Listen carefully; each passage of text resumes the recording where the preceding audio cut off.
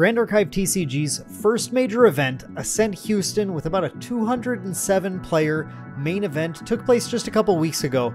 I'm finally all recovered from it, and what we're going to do in this video is talk a little bit about sort of the new meta game, because as this was the first major event, the top 8 sort of dictated what I think a lot of people are going to start gravitating towards and building their decks to beat. So specifically what we're going to look at is the top deck list from the event, and we're going to actually look at not only sort of their place in the metagame, how they play and how they succeeded, we're also going to be looking at the price of playing the top decks in Grand Archive. And spoiler alert, there are a number of top tier decks that are quite cost effective for a competitive TCG. So without any further ado, we're going to look at the top 8, actually the top 9 decks from Grand Archive Ascent Houston 2023. Let's jump into it.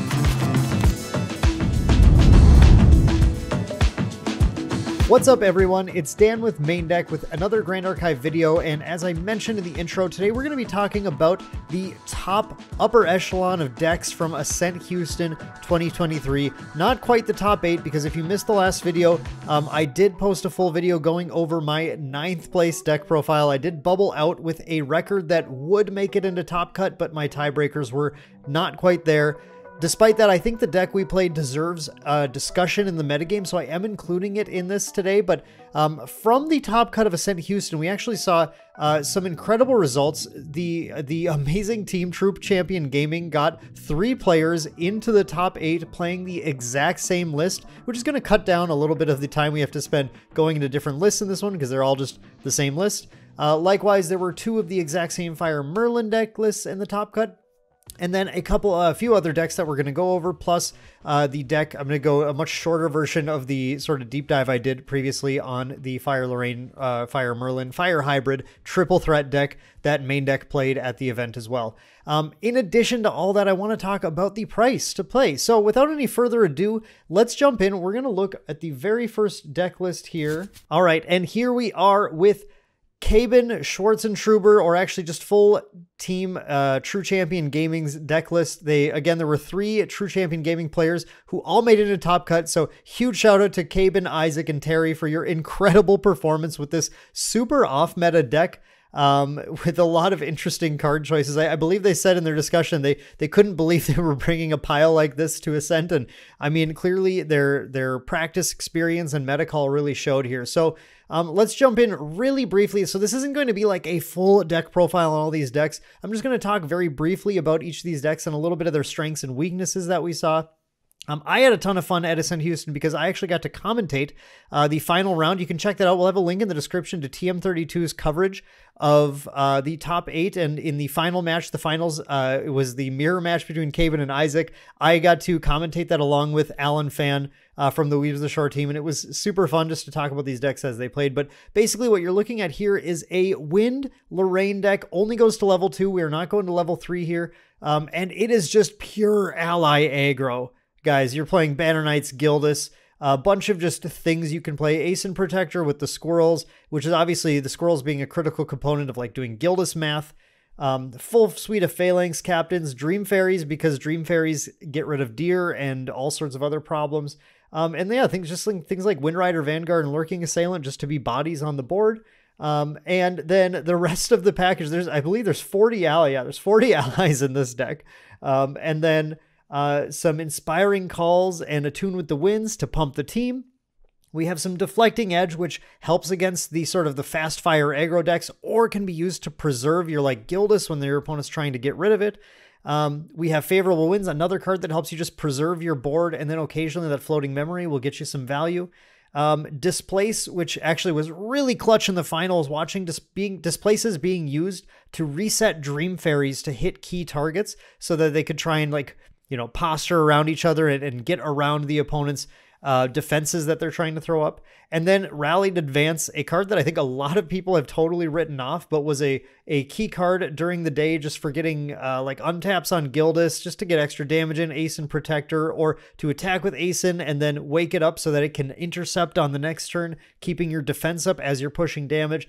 I mean, tons of reasons that this card actually was being very cool the whole day. So That's the basics of this deck. In the material deck, it's running the thing a lot of aggro decks are doing, which is a very smart thing to do. All 3 baubles on the main board, so you always have 2 rings each game, Grand Crusader ring plus another card draw, depending on what element your opponent's playing. And then just some tech pieces, Terrafring in the aggro matchup, Tithe against Rye, just some useful things and some swords for Lorraine to grab. The Crystal of Empowerment might look a little bit unusual, but the crystal actually is cool for turning on that Banner Knight when you're still just level 1. I believe that's kind of like the primary use of it. At least that's how we saw it being used as well throughout the day. So that's a pretty cool little trick, just to be able to have that. You know, I don't want to spend the cards to go to Lorraine 2, but I do want to be able to just get some Banner Knights online and push that aggro while I'm on level 1. Because the big thing, of course, in Grand Archive is as you level up, you lose your cards. So aggro decks really want to stay lower to the ground so they can keep the cards flowing. And then a sideboard is just full of tech. Like whatever you need, you got in here. Swap in the Quicksilver for the Grand Crusader's ring if you need to get out a Tithe and protect it, or get out a Nullifying Lantern and protect it. Some trinkets, some Clarent for board wipey stuff, smoke bombs to get rid of interceptors or to protect your own Gildas. Poison Coating Oil, a cool card that can get your like Dream Fairies to do a little extra damage. I believe there's also the combo of using smoke bombs with poison coating oil to get a bigger swing on something.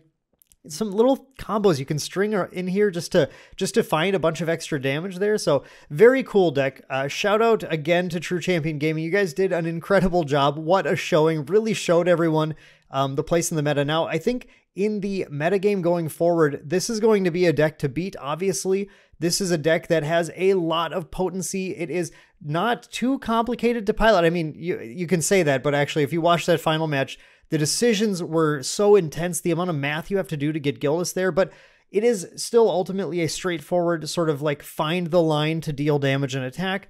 So it is not by any stretch a brainless deck, but it is at least a little more straightforward, streamlined, like I know what my game plan is and I'm going to execute it kind of deck. So I think you're going to want to, if you're building decks for the upcoming like Store Championship regional metagame, this is a deck you have to keep in mind. It's very much if you can't beat it, you should play it. You need to decide like one of the 2 routes to go. And I think this is going to be sort of our baseline wind aggro deck that if your deck is cold to it, you're going to want to reconsider that deck choice or figure out how to tech against it in the new metagame. If nothing else, because 3 were in the top 8 and Caban was the winner with this deck of Ascent. So it has already proven its power level. So now let's jump in and let's talk a little bit about the price of this deck. All right, now as you can see here, and I'm doing this for all the deck lists we're looking at today, I've actually pulled up a full deck list on TCG Player already, and we'll have links in the description down below that will automatically take you to the full deck list to load into your cart, and then of course make sure you use the cart optimizer to get the best price if you do want to just pick up the full deck in one go and start playing Grand Archive competitively that way. As a note, this is using our TCG Player affiliate link for that in the description if you just want to pick up individual singles or something as well. And buying through TCG Player, using that affiliate link will support main deck as well. And of course, we greatly appreciate any support you'll give us. Doesn't cost you anything extra. You're still getting the same market prices that TCG Player offers. But we're trying to make it easy on you guys with those links down below. And it just, it helps us out, which is really awesome. So for this list, and actually for a number of these lists, a really cool thing about Grand Archive right now is that there are some fairly cost-effective deck lists that are like absolute, like you're not even giving anything up for the budget, top tier deck lists. So this deck clocks in at $149.89 after I use the cart optimizer on it. And you'll see, I mean, the whole thing is in here. Now, that price mostly comes from the Grand Crusader's ring and the Quicksilver amulet, and then these Gildas down here. Gildas is a card that has seen some price increases after Caban's list, True Champion Gaming's list came out, and just caused people to want to get a lot more Gildases. But I think you're starting to see some more come back into the market that are at a little bit more of an affordable price here. We have a couple that are at $23 per Gildas. But I believe somewhere in the cart, we have some that are a little bit cheaper. Here we go. Yeah, so we have a $10 and a $7 one right in the cart here too. So those are really the bulk of the price right there. We're talking $35 for Grand Crusader's ring, We're talking another 40 for the Gildises. If you happen to have that stuff already, you do not have to spend much. You probably have this whole deck, honestly. You might need a Quicksilver Grail for 10 bucks. And again, that's a sideboard piece. So if you just want to start playing the deck and figure out your sideboard later, you don't have to buy that. A lot of this stuff, though, look how cheap. These commons, they're easy cards to get. You're not paying a lot for any of this stuff. So clocks in about 150 bucks. Again, the link to buy that deck is down in the description. If you just want to, boom, pick it up, just a few clicks, make sure to optimize your cart, and you are good to go. So the next list we are looking at is Jimmy Lee's Fire Lorraine deck. And I can say from personal experience, this deck did beat me up in the top cut day 2, trying to get into the top 8 and the top 32. I did face Jimmy. We had a very good match, but his deck it pulled off the blazing throws. It did the damage to me. This is a classic Fire Lorraine swing for huge damage deck. The kind of deck that you generally want to bring in Nullifying Lantern against, but it doesn't necessarily matter that much because he's also just going to throw out Arthurs and Strapping Conscripts and just do a bunch of damage to you. So, you're going to see when we look at the price, of course, most of the price comes from Arthur in this deck. Otherwise, a lot of the stuff is fairly cheap. We're looking at just your bog standard sort of fire creatures that you run: Verican Acolyte, Flame Rune Swordsman, Hasty Messenger, Strapping Conscript if you're playing aggro. Clumsy Apprentice only runs 2 of this. 4 Scavenging Raccoon. This thing was doing work against, I'm sure, everyone all day, but especially the deck we were playing, as it's going to banish things from the discard pile. So it's great in the mirror match against the other Fire Lorraine decks also. We are running the level 2 Lorraine, which I think is the right call. Some of these decks only run level 1, but I think having that level 2 for that extra +2 damage is very critical. Again, it's an aggressive deck, so it's running all 3 baubles. And then for your big damage kills, you have Rending Flames, you have Fiery Momentum, you have, and then of course you have the Blazing Throw to finish it off, and the Hone by Fire to make that Rending Flames just take someone out right away. This deck is not running any increasing dangers, so it's going to be a little tougher for it to pull off like turn 2 kills. Maybe is possible with Cremation Rituals into Clumsy still. I think I'd have to do the math on that.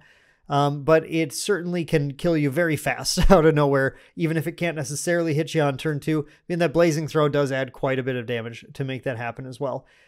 One thing about this deck, and a thing that I think is really smart, is that Jimmy did mainboard 4 Flame Sweeps. And the very interesting thing about that is that I believe Jimmy actually lost to the deck that this mainboard Flame Sweep would be super good against, the deck we just looked at, the Wind Lorraine deck from True Champion Gaming. So I don't know. I didn't get to see that matchup. I'm not sure if Jimmy just missed drawing them or something, but I can imagine if you see those Flame Sweeps and you get to that Lorraine level 2, that should spell a lot of damage for your opponent. A lot of damage to your opponent and a lot of allies gone and draw a bunch of cards, and it should make it pretty easy for you to win that game. So very unfortunate, I think, that Jimmy didn't quite make it, because I do think he's favored in that matchup with this in mind. But that said, you know, that just shows the resiliency of that Wind Lorraine deck and its ability to push out damage just as fast as this Fire Lorraine deck can. And the big thing about Fire is that Fire just doesn't have a lot of ways to interact. So if Wind Lorraine gets a good start and starts pushing damage, all it can really do is try and kill the allies and stabilize. But for this Lorraine deck, that's not necessarily where you want to be playing the game. You kind of want to, it's faces the place kind of game. You want to just get that damage in and take the opponent out of the game if possible. Other random tech cards, he does running Smoke Bombs. Again, you have to have the Smoke Bombs because if your opponent goes quickly to a Merlin level 3 and drops a Majestic Spirit, which we'll talk about in some of these later decks, Smoke Bombs to give it stealth, to make it unable to intercept. Stealth units are unable to intercept units that don't have True Sight. Because it would be an illegal attack. So Smoke Bombs is very critical for getting rid of an interceptor like that. And of course, as usual, also can be used to like protect an Arthur or something as needed.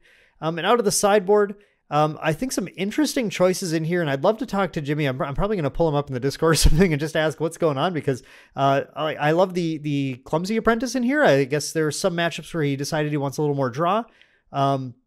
And the Orb of Regret, I really want to know when he brings in Orb of Regret, because Lorraine is generally such a 0 to 60, like get in there and do damage to the opponent, that my assumption is that you'd bring this in games where you absolutely need to see particular cards. Either you need to go fast, and you're going to get an opening hand that just doesn't have your Rending Flames combo, or maybe, you know, against this True Champion Gaming build, bringing in the Orb of Regret to try and dig for flame sweeps could be a critical play. But I'm not 100% sure. Maybe if Jimmy watches this, maybe he'll go in and comment down below, because I'm very curious about these. But otherwise, I'm definitely want to ask about some of these choices, because they're quite interesting, I think.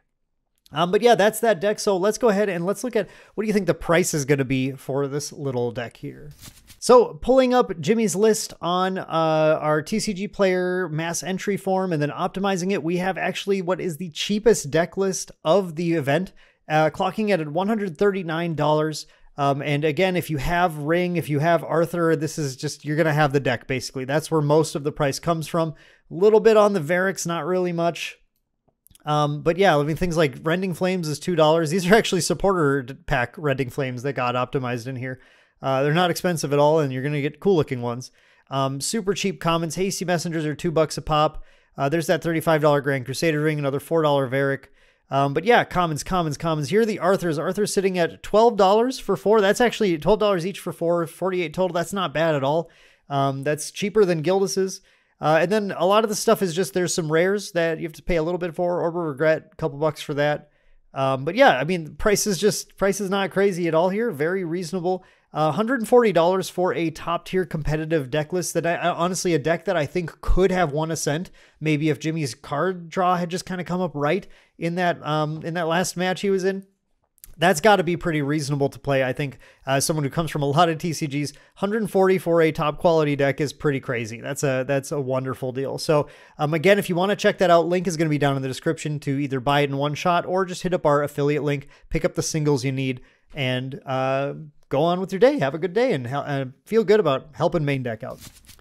All right, so next we are looking at Shawn Zhang's Fire Rye deck. Now, this was the lone Fire Rye deck to make it into the top 8, and there are several reasons for that, I think. Number one, the prevalence of these powerful aggro decks. We just looked at Wind Lorraine and Fire Lorraine, both decks that have a good matchup against Rye because they're able to go very fast and are hard to deal with, especially like the Wind Lorraine versus Fire Rye matchup, because Shawn's Fire list here has a lot of really good tech, but does not play any of the board wipes that he would need to really get some leverage against Fire Rye, and is going to have, against Wind Lorraine, is going to have a little bit of an easier time, I would imagine, against the Fire Lorraine, because it puts less onboard pressure in play and is just reliant a little bit more on getting some big fiery momentum and Rending Flame swings. And Resolute Stand does a lot of work against that, as do the Peaceful Reunions out of the sideboard.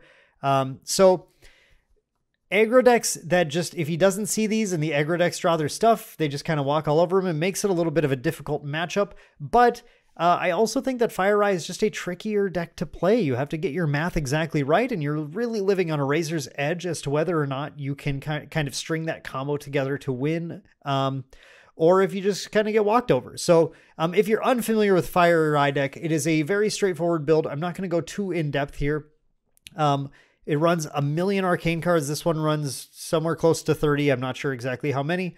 4 dungeon guides, because you're trying to go as fast as possible. Your goal is to get to level 3 with a few cards in hand, and then just start comboing off using Careful Study to get extra draws, Peer into Mana to get a lot of cards. The combination of Power Overwhelming, Peer into Mana, or Power Overwhelming Scry the Skies to either get like 17 Enlightened counters on your champion and draw 1 million cards, Scry the Skies for like 15 cards and just find your Careful Studies and kind of keep going off. Arcane Disposition to draw a bunch of cards, and then Reckless Conversion to take all your memory back in your hand and keep going with your turn until you can ultimately Arcane Blast and Fireball your way to victory. So that's the basic of the deck. The material deck is very straightforward. I really like the choice of running Quicksilver Grail in the material deck. Very, very clutch. Very cool plays you can make using Tome of Knowledge by playing it during your main phase instead of during material phase using Quicksilver Grail, baiting the opponent into answering the Quicksilver Grail, or just using Quicksilver with Nullifying to ensure you can put a bit of a damper on the opponent running Erupting or Rending Flame strategies. Chalice of Blood here, punishing the opponent if they push you to 20 life but don't kill you. Very strong play against those aggro decks that are going to just not necessarily quite get there if their hand isn't optimal. And then you come back with way too many cards on your turn to then combo off and get your opponent. Love all those choices there. Some interesting sideboard choices here too. Some obvious ones like Peaceful Reunion and the 4th Resolute Stand make a ton of sense because you have to bring these in against aggro. The Grand Crusader's Ring, which they bring in, I guess, in matchups where the Quicksilver is not as useful as just seeing another card. I'm not totally sure which matchups Shawn brings this in against. I'd be really interested to hear from him about that. Another power overwhelming. I also wonder when he brings this in. I would assume there are some matchups where the combos are a little more important to try and get higher levels. Maybe there are matchups where they're gonna like be manipulating his memory, so he's not banishing as many arcane cards or something. I'm not totally sure. This is an interesting card in here. I don't know when that comes in. And likewise, I think the Conduit's a very fascinating card to bring in here too. The Conduit's kind of cute. You could pitch it to Creative Shock and use the floating memory, but it doesn't give Stormseer the level buff, so it's not actually that good there. But I would assume this is here for when the opponent's going full in on trying to stop spell damage with Blanches or something, and the Conduit gives you a way to push attack damage in instead, because you could certainly get a lot of swings with Conduit off when you start comboing with your Careful Studies and your Peer into Manas and your Reckless conversions. So I would guess maybe that's what's going on here, and you just bring those in. You need a more diverse threat to take on the opponent. But interesting sideboard choices, but obviously a very cool, very strong deck. And I also like the choice of Storm Tyrant's Eye, not a card I see in every Riot material deck. But when your opponent hasn't pushed enough damage on you, this can just find the sort of the one card you need to keep going, and I think that's really cool. So great deck from Shawn, great showing, getting Fire Eye into the top cut, because it is good to see just for the diversity of the metagame that Fire Eye still has what it takes. Let's take a look at what the price of a Fire Eye deck is. So once again, looking at our optimized card of the Fire Eye deck here, you're going to see another wonderful price, $148 with the estimated shipping in there. Not too bad. The cost really coming from dungeon guides. Again, we were running Quicksilver Grail and Grand Crusader's Ring. The Grand Crusader's Ring in the board, so this can actually go down to like 115, 113 bucks if you take that Grand Crusader's Ring out of the board, which I don't think is necessary. You do have a little bit of extra price from like Reckless Conversions, which are still $8 cards. Again, those guides, but really, that's kind of it. Not a lot else here really costs a lot. You know, a lot of these cards are in like Rye starter deck stuff. It's just not very expensive to get a hold of these things. So if you take out that sideboarded Grand Crusader's Ring, this is actually the cheapest deck that you can play in the top cut of the metagame from Ascent Houston. Definitely a wonderful choice. And if you're looking for the most budget deck you can get, if you just sacrifice that sideboard slot in something else, fourth Peaceful Reunion or something, I don't think you would feel like you're missing a ton from that, and you are going to be able to kind of get some good performances in competitive Grand Archive. So once again, link to that down in the description below if you want to just buy the list, boom, one shot. Go ahead and pull this up. You can pull out the ring from there if you don't want to buy that, and get your cheap $110 fully competitive, ready to go Ascent Houston proven deck. All right, so the last three decks we're looking at are all versions of Merlin, and we're going to start with the Fire Merlin deck, that top cut with Matthew Greaves and Eason Chen's. Amazing build here. It's actually, a lot of this looks initially just like a very standard Fire Merlin deck, but the addition of Slay the King was the hot tech that they showed everyone that weekend. Is definitely a card that you need to be considering for these Merlin decks, because it does some very, very cool stuff.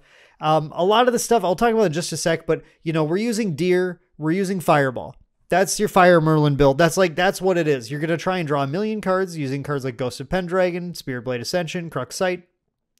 You put down a Deer with Incarnate Majesty, and then you finish the game with Fireballs as you need to. Otherwise, it runs the usual suspects, Hasties with Creative Shocks, discard some of your Floating Memory. We're running Fast Cure to respect the aggro decks, Stalwart Shieldmate to respect the aggro decks. It's just going to sort of control that early game, turbo on up to level 3 using Dungeon Guides and Floating Memory plays, and then draw a million cards and establish a control of the board. The tech with Slay the King is very cool. Obviously, against a lot of decks, you're just going to be able to do 4 or 6 damage with Merlin level 3's damage buff at the opponent, which is certainly nothing to sneeze at for a 2-cost attack. However, where it gets really cool is with this class bonus, the on attack, you can banish a card from your material deck. If you do, it gains on kill. You may play the banished card. So if you use this to kill an opponent's creature, you get to play a card out of your material deck. Now, you still have to pay any costs, but there are some extremely good targets for this that you must be aware of. One of my favorite plays is that the Rye deck we just looked at is looking to use Dungeon Guide to level up very quickly, and Dungeon Guide becomes a liability. When you get to level 3, you use Slay the King, killing Dungeon Guide, then putting into play the Tithe Proclamation that you would have not had time to play before otherwise, suddenly putting a damper on Fire Eye's play. If he does not have that Disintegrate readily available, he is not going to be able to go off necessarily the next turn, which is just it's gonna give you all the time you need to go ahead and finish him off. So very cool. I love that. Otherwise, you can use Slay the King to put Prismatic Edge into play, to put Sword of Avarice into play, just to get some extra value for the turn. Again, this is doing the thing where like you put 2 cards down to play Slay the King. Then when you play Sword of Avarice or Prismatic Edge, you lose those 2 cards to get the new thing, which is sort of just extending your turn. If it's Sword of Avarice, it is extending your turn, letting you draw 2 more cards and then keep doing things. Maybe find another Spear Blade Ascension and then put that card right back in and take another sword out, draw more cards. Maybe find a Ghost of Pendragon, put the ghost in, put the sword back in so that you can slay the king again next turn. These combos are very cool. Like, I love this exploration of Slay the King, and this is what really makes the deck stand out to me. So huge shout out to those guys for coming up with very, very cool tech. And otherwise, you know, bringing just a solid Fire Merlin deck to the table. And now just a couple other things to mention here, just in the sideboard. Again, we're seeing this in a lot of these decks. This one does Grand Crusader's Ring in the main and then Quicksilver in the side, but bringing in Quicksilver Lantern is a good way to try and put the damper on the, spoiler alert, the Erupting Rhapsody and the Rending Flames style of decks. Another Resolute Stand, another Disintegrate, some Sparkleites, giving you either some necessary ally kill or the ability to pierce through Spell Shield Arcanes, Water Barriers, I guess, that kind of stuff. And then we have the Beast Spawn Boots, which is just another way to just sort of shore up the Rye matchup, just try and stop Rye from dealing too much damage to you. Can obviously be a very useful card to have. You know, you have to have a beast in play, but guess who the beast is? Majestic Spirit. So very, very cool. That is the Fire Merlin deck. So let's now, at this point, the cost is going to go up a little bit. Let's go ahead and look at the cost for this deck. All right, so here you see, even after optimizing the cart, we have a total of $292, which again, compared to some other competitive TCGs, and I'm looking at you, Flesh and Blood, for this one. This is a nothing held back, full competitive deck. $292 could be better, could be worse. So in this case, where does the cost come from and where could you cut it down? Look no further than Ghosts of Pendragon here. This is the reason, guys. This is the reason this deck costs as much as it does. If it weren't for these Ghosts of Pendragon, this deck would be barely more expensive than any of the other decks that we saw. But right now, Ghosts of Pendragon is holding at $30 a card, which is pretty crazy, but I mean, makes sense given the power level of Ghosts. Otherwise, a lot of the stuff in here, Dungeon Guides, again, there's the Ring. There's the Grail, but some Incarnate Majesties, they're $11. Like, that is, you know, that's a little bit too. But nothing else is too crazy. It's really just like the addition of those Incarnates. Otherwise, this would be just as cheap as like Fire Lorraine and stuff. So those Ghosts of Pendragon, man, that's like, if this can just go down in price a little bit, very affordable deck. As long as this is $30, you have to spend $120 just to get those. It's pretty expensive, but if you like the style of deck, again, like I said, compared to some other TCGs, that is not the worst thing in the world, but this also just currently is not the most budget deck to play. So just keep that in mind. Once again, if you do really like this deck and you're like, I don't care, I just want to buy them, link is down in the description. Go ahead and check it out. Maybe you already have some Ghosts of Pendragon. Use the link and then pull the ghosts out of there and pull the ring out, whatever you don't need, and just grab the rest. You're all done. So that is $292 for the Fire Merlin deck. All right. Now we're going to look at the rumored, the fabled, the infamous Mexico deck from Jason May, Limelight on the Discord server, mod on the Facebook group, and everywhere. Limelight, a guy who is sort of everybody's friend as long as you're not being a total jerk to everybody. Our good friend from Australia made the trip up, and he and Amy, shout out to both of them. They're wonderful people who both made it into top 32, which was super cool. Unfortunately, I did get paired against Amy, and it was a good matchup for me. So I sort of was part of the reason she didn't quite make top cut like Jason did, but also congrats on the recent marriage, guys. Super cool. And you guys are kind of like the #1 married couple playing Grand Archive. So that's really cool. But Jason brought what he called Mexico, which is his Wind Merlin list. This is a very, very, very interesting Merlin build. I think there have been a lot of like Wind Merlin lists, but the thing with Merlin is you have so many directions you can go that it's tough to necessarily decide on a particular route to go. And the route Jason went is sort of a full bunker down protection build.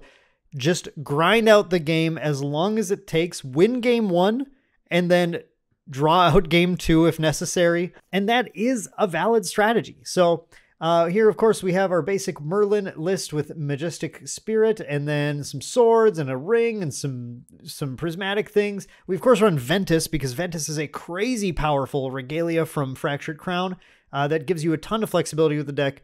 The full Crux package you expect, except no Slay the Kings here. I kind of wonder if Slay the King would be something interesting to try in this deck as well. It's just it's got such powerful play to it that it's kind of hard not to, I think, especially if you're already running Ghosts of Pendragon. Only 3 on the Ghost here, though, because we have a lot of room devoted to just not dying to things. This is the deck that's supposed to go against the aggro decks and go, nah, you're not killing me. So Fairy Whispers, which obviously works great with Ventus, Veiling Breeze and Blanche, and Stalwart Shieldmate, Eason Protectors for the defense. We'll talk about the Anthem Vitality in just a second. It's a very cool card.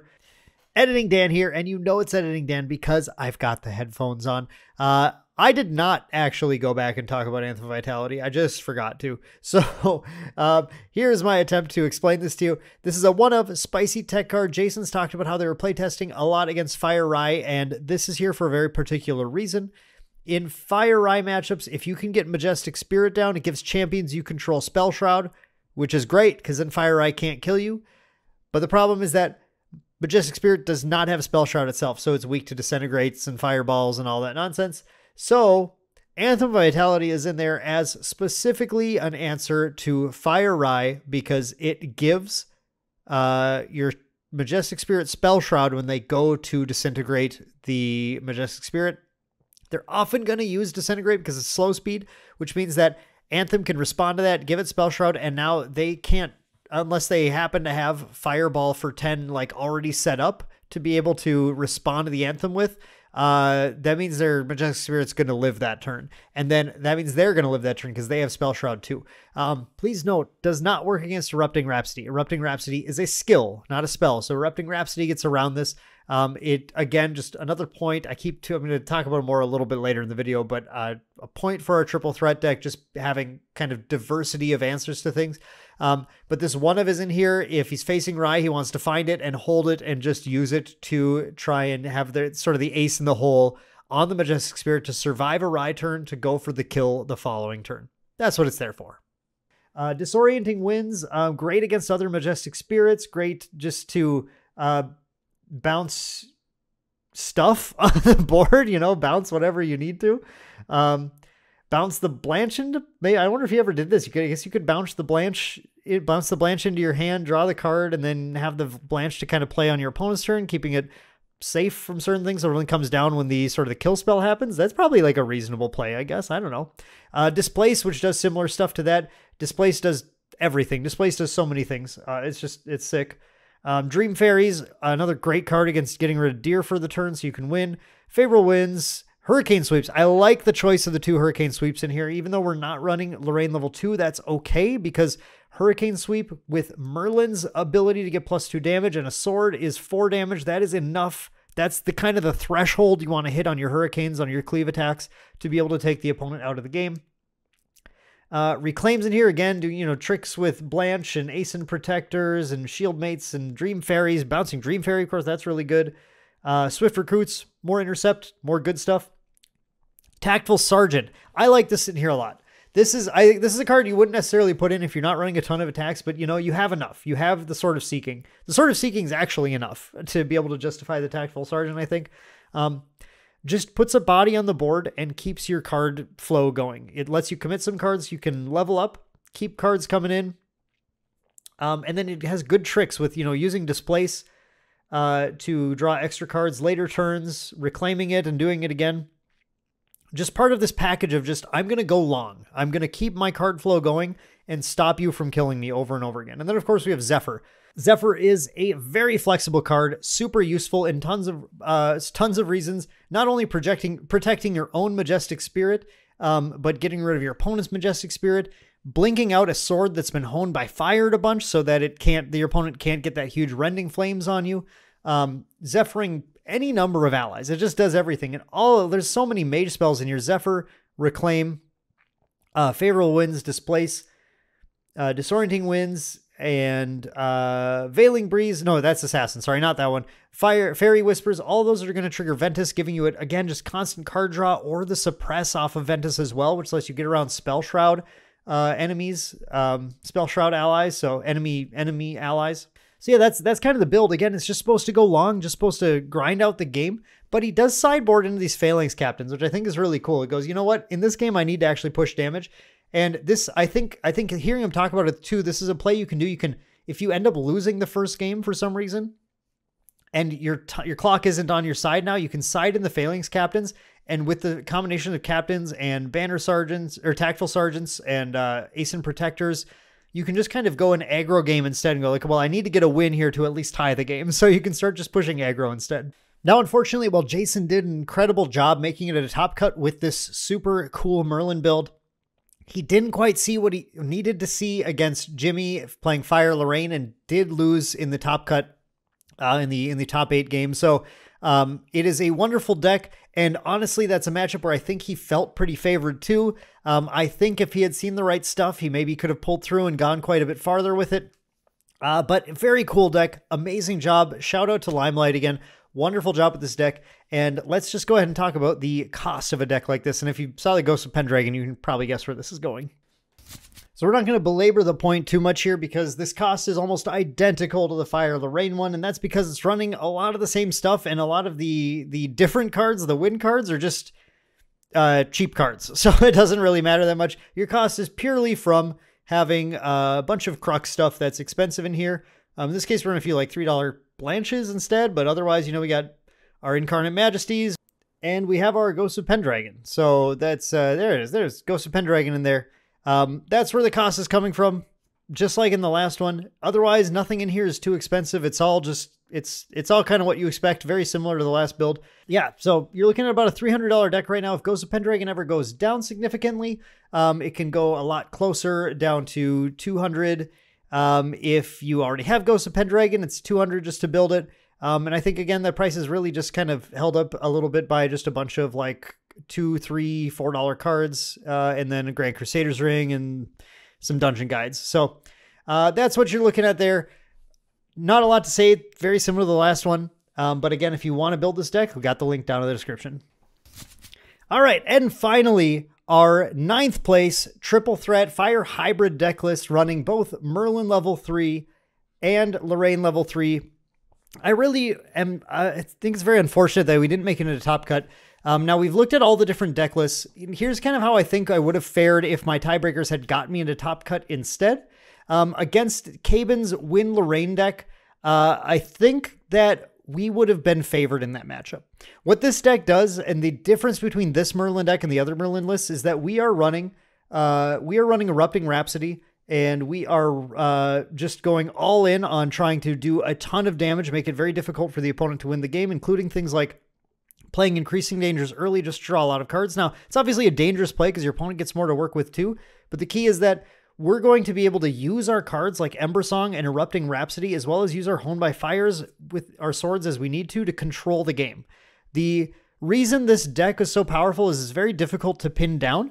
And when we sideboard into the Flame Sweeps and go to Lorraine level 2, rather than the Merlin route, we have even more ways to just keep control of the board on the opponent. And we win by just going late. The only Crux cards we play are the Sights and the Ascensions, because once we get to that late game, we're just going to draw a million cards, and then we're going to combo off on the opponent whatever way we need to. Now, pretty much every deck, as you saw in the top 8, was playing the things like Nullifying Lantern and Quicksilver Grail, which in theory provide stumbling blocks to us, but with that ability to draw a lot of cards and running 4 mainboard Verican Acolytes and 2 more Disintegrates out of the side, we have lots of ways of ultimately getting rid of those. Plus, Merlin doesn't care that much about those. Merlin will eventually get a high enough level where you don't need to banish anything with Erupting Rhapsody to do fireball damage with it, and you can totally just win the game by getting 9 cards in hand and going Ember Song, Erupting Rhapsody, Fireball after you've dealt a little bit of damage to your opponent, or maybe not at all. So It also can win super fast. It can do the turn 2 kills because it has the full suite of increasing danger, 4 clumsies, and cremation ritual to be able to do turn 1s where we draw a bunch of cards, get to enough cards in hand to turn 2, just go double honed by fire, rending flames, take the opponent out. And the decks like the Wind Lorraine decks are staying on level 1 for a long time. He has to, level 1, he has to put out, turn 2 has to put out that nullifying lantern. And if he doesn't, he is in danger of just losing the game. He might have interceptors. Those always are a little wrench and things, but we also have ways to deal more damage than that too. So it can go fast or it can go long. It can play control or it can just combo off. It's a deck that can go whatever route it needs to, and it's highlighted by the fact that it runs both Merlin and Lorraine level 3s to have that full adaptability. You can do whatever you need to do to try and get that win. Against the Fire Lorraine deck, again, as I mentioned, Jimmy is the one who took me out of my sure thing in Top Cut. I lost to him in the Day 2 Top 32 matches, and that match is very difficult. It is a matchup that we can win because we can go just as fast or faster. We can get some control pieces, but we don't run any of the protection. We don't, as you see, we don't have resolute stands in here. We don't have any of that because our answer is just to try and go faster in general. If I faced Jimmy in top 8, there's definitely a chance we would have just been knocked out. Whereas I like my matchup a little bit more against any of the Wind decks in top 8 instead. Fire Rye, the Shawn's Fire Rye deck, I think this deck would have probably lost to. We did not have quite the right tech. I really like the Slay the King tech we saw from the Fire Merlin deck, and I'm going to be incorporating that into the next build of this because that gives you the ability to get that extra Tithe Proclamation turn. We'll just end up pulling one of the cards out. Might be the Sword of Adversity. It might be the Crystal of Empowerment. Something will be pulled out from the material deck to put in Tithe Proclamation, or it'll go in the sideboard, not totally sure. And then being able to get that Slay the King off to get the Tithe Proclamation the turn you level up gives you exactly what you need to survive to beat Rye in more matchups. Otherwise, we can go faster if all the cards come up right, but they don't always come up right. So that matchup, I'd say, is favored towards Fire Rye. Against the Fire Merlin deck, I played several Fire Merlin decks that day, and I like our odds. We go a little bit faster than Fire Merlin. Well, I'd say we level at about the same speed, but we are way more explosive at the top end. We instead of having to grind out a few turns with deer and some attacks, we just kill their deer and then explode on their face with Erupting Rhapsody. So that's all you really need to do. That's the game plan. And we're running the 4 Verican Acolytes main board. This is really the clutch card in the Fire Merlin matchup, because what you want to do is answer their sword the turn before they level. If you answer the sword before they level, then they have to take extra time to level to start going off, which buys you enough time too. So that is a card. If you see that really helps that matchup quite a bit. And then against Jason's Wind Merlin deck, that would have been such a fun matchup. I think we are favored. I think we're favored because despite the fact that he runs all the protection, we are running Merlin.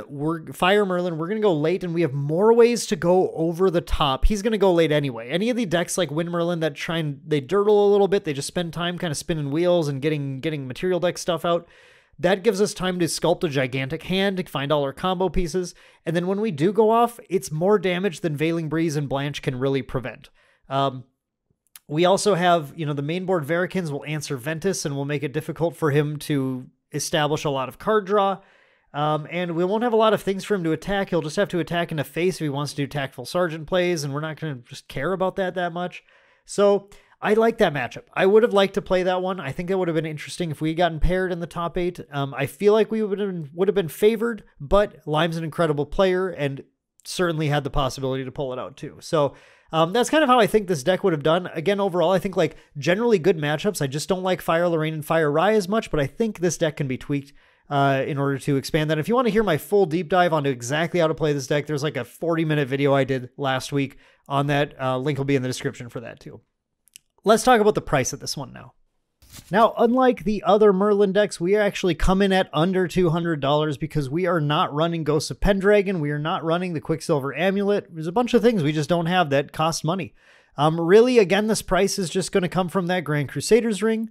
And then in this case, we are running some rares that are a little bit more expensive. Erupting Rhapsodies do clock in at a little bit, almost $5 each. We do have that playset of Dungeon Guide, but that's really where most of that money comes from. Again, it's like a lot of set 1 stuff. If you have it already, this deck is not expensive to build. If you don't have it, this deck is still not that expensive, all things considered. Certainly a good option if you're looking for one. I think this is a deck that, you know, again, despite the fact that everybody's playing things like Nullifying Lantern, they don't matter that much, and you have answers to them. You're able to get through. You're able to deal with things. I get through Fracturized Nullifying Lanterns just fine from water decks. I don't really care that much. This deck is good. This deck should be considered, and when you're looking at your a deck to take to store champs or regionals, I think you need to consider this deck, tweak it to your liking. You know, go ahead and mess around with Slay the King, get those dungeon guides. I think in the main, I think you want more than the two that we ran in the main, but otherwise, modify this deck as you need to and take it to your store champs or regionals and see how you do, because really the big thing is that you are so difficult to pin down. And you will just have an advantage against a lot of decks right out of the main, because you always have the ability to just go off above all of their protection, above all of their interaction, and take them out of the game. So again, $168, great price, and really shows that overall there were only 3 decks out of the top 9 that cost more than $200. Everything else was less than $200. So it's with a bottom of a 148, or actually the Fire Eye being about a 113 if you don't want to put that Grand Crusader's Ring in the sideboard. So really, I think this shows that Grand Archive is quite an affordable game to play competitively. There are a lot of decks you can play and a variety of decks you can play that come in at cheaper costs, and some decks that come in a little bit higher if you like their style of play, but also not necessarily the ones that I think that you need to be playing. As far as going to this upcoming metagame, I would say that actually the best decks to play right now are the ones that are cheaper. I like playing the Wind and Fire aggro decks. I think Fire Xander, Fire Lorraine versions that go to level 3 and Wind Lorraine versions that go to level 3 are less explored. However, those Lorraine ones might be more expensive because they're going to play Ghost of Pendragon, probably. And Rye is always going to be a wild card that you can win games with, and is going to be possibly the cheapest deck you can build as well. I hope you guys found this an interesting exploration. I know I've said this a million times. I'm just going to say it one more time for you guys. The links to purchase these decks are down in the description below. You can go ahead and purchase them through our links to support main deck, or just purchase cards through our generic link, which is also in the description, to support main deck as well. Really appreciate that from all you guys. We will have plenty more Grand Archive content coming. We're going to be talking about Proxy's Vault very soon. We're going to be showing off some more fun deck lists. Now that we're on Ascent, we're going to get out some more goofy fun deck lists we've been played. I've been working on a Water Sylvie that I really enjoy quite a bit. So there's going to be some more deck lists coming, as well as we're going to, of course, get hopefully involved in the spoiler season for Alchemical Revolution Set 3 whenever that starts. So stay tuned for more great Grand Archive content. Hope you guys enjoyed that one, and we will see you in the next one.